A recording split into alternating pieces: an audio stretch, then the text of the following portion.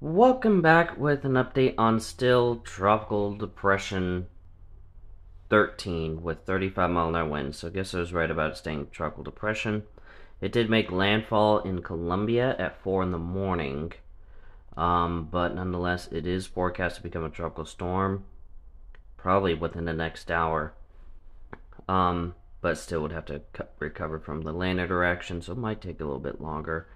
40-mile-an-hour winds, 50 to 70, Cat 1 with 85-mile-an-hour winds, and then 65-mile-an-hour winds after landfall. Could very well make landfall somewhere in the triple digits, like 100-mile-an-hour winds.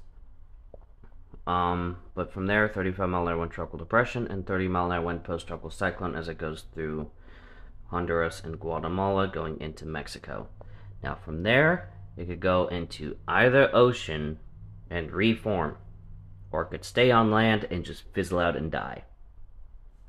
Either way, it's going to be a threat.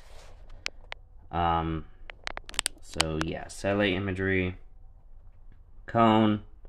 So you still got the tropical storm warnings, although not necessarily warranted considering this thing never became a tropical storm. But still, well, at least in that part of its life. But this thing is still going to be packing a punch, nonetheless.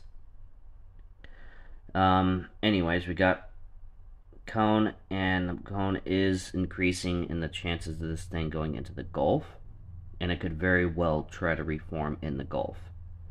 And we got wind. So from there, with that does seem to be it for right now. Stay safe out there. See you in the next video. Bye.